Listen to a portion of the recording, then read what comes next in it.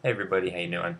Today I want to talk about Navy life while you are deployed on an aircraft carrier, or I guess any type of ship, destroyer, cruiser.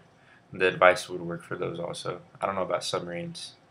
I do not plan on ever going on a submarine. But yeah, let's start off with the most important things that you need to bring. So first, you need to bring at least 14 pairs of shirts, 14 pairs of underwear, 14 pairs of socks. Like, your undershirts, either blue, white, whatever you wear under your uniform. And then 14 pairs of socks, 14 pairs of underwear. And that's because the laundry is going to go, almost guarantee the laundry is going to break down, or they're going to restrict the water usage on the ship, and you're not going to be able to do your laundry. And you're going to have to wear, your underwear inside out, wear it for a couple of days in a row, or wash it in the sink, or something like that, which has happened a couple of times. Not to me, but I've seen it happen. Um, so yeah, bring a lot of uniform items.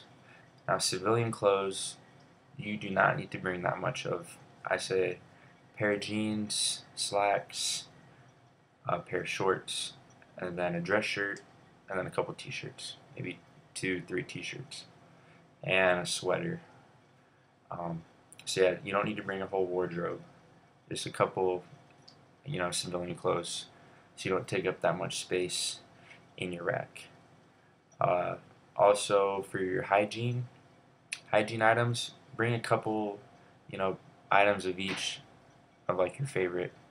So, bring like two of your favorite shampoo bottles. A couple bottles of body wash, depending on how long your deployment is.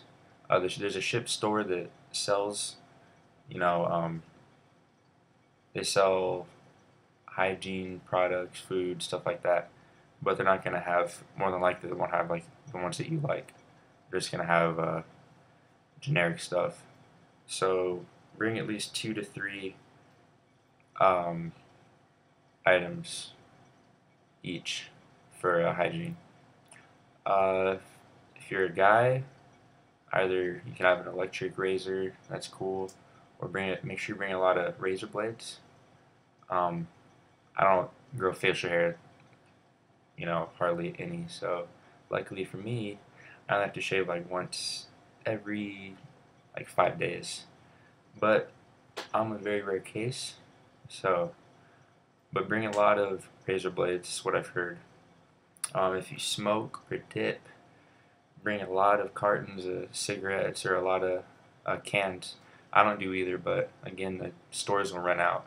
And people are going crazy for cigarettes and stuff like that. So bring a lot of those. Also, shower shoes. Bring at least what I did. Get your shower shoe and get another one and glue it to the bottom so you have more clearance. So you don't step on anything you didn't want to in the showers.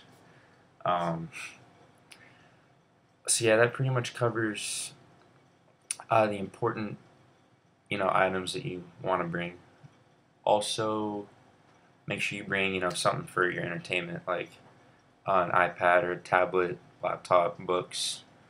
Nothing. Don't bring a lot of a bunch of stuff that's going to take up a bunch of space. But maybe like one, your iPad or your laptop or a Kindle, books like that, or books. So you don't want to bring too many electronics. Just keep it simple. Also, yeah, workout clothes. Bring, I'd say at least 4 shorts, workout shorts, and four or five workout shirts, and hangers to hang your clothes after you work out, so they can dry. So bring 1 or 2 hangers so you can let your workout clothes dry. Just don't throw it right away in your laundry bag, or else it's gonna stink up the berthing. People are gonna get pissed at you. Oh yeah, and about the berthing, where you sleep, I recommend getting a sleeping bag and bringing that. You don't have to worry about making your rack in the morning. Just roll up your sleeping bag at the foot of your bed. Boom, good to go. Or you can bring your own sheets. The ones that they provide you, I mean, it's not terrible, but um, if you want to use the wool Navy issue blanket, that's on you. But I prefer, either your own sheets or a sleeping bag.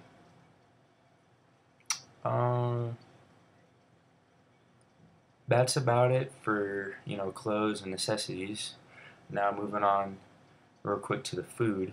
The food's not bad. Um, just make sure you eat healthy because there's a lot of surprisingly you can eat unhealthy and gain weight. Um, they have a lot of desserts that they put out. They would always have peach cobbler and cookies and pie. So just make sure you eat healthy, drink a lot of water, maybe bring a water bottle so you can, stay away from the coffee because a lot of people get addicted to, caffeine. I did this last deployment, but I cut that out. No, I just, I got my water bottle. So bring a water bottle so you don't get addicted to that caffeine crap.